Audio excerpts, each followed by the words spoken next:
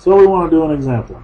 We want to say estimate the heat release rate for a dresser fire after 45 seconds, ignoring any effective ignition time. So we have T naught is going to be equal to 0 seconds. T is going to be equal to 45 seconds. Our heat release rate is going to be equal to alpha times T minus T naught squared. So we need to choose an alpha. So we're going to say we have a dresser fire. Based on the slide before, our dresser fire is likely to be somewhere between fast and ultra fast. So I'm going to say it's a fast fire. So we have a fast fire. Fast. So this is going to be equal to 0.04689 kilowatts per second squared. So then we can solve this equation. We have 0.04689 kilowatts per second squared times 45 seconds minus 0 seconds squared. So this is equal to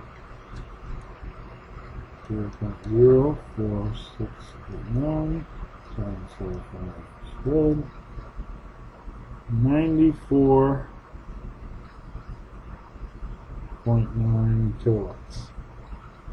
So is this reasonable? Is this reasonable? If we've ever seen a dresser fire, I believe there's one available on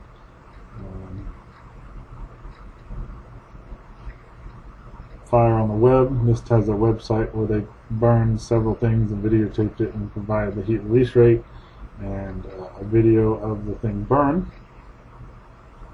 We know that the fire spreads relatively quickly.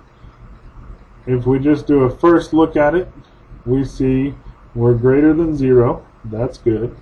We're at a positive heat release rate. That's what we want. If we were negative, we'd have a problem. Let's say we got confused and switched T naught and T and T. Well, since we square it, we really can't get a negative number. But if for some reason we did have a negative number, that would be a problem. We're less than, let's say, a megawatt, which is sort of the limit of our equation, and would really might be the maximum that a dresser fire could give. If we watch a lot of fires. After 45 seconds, we don't expect it to be at full heat release rate yet. So 95, basically about 100 kilowatts, or once again about our large waste paper basket fire.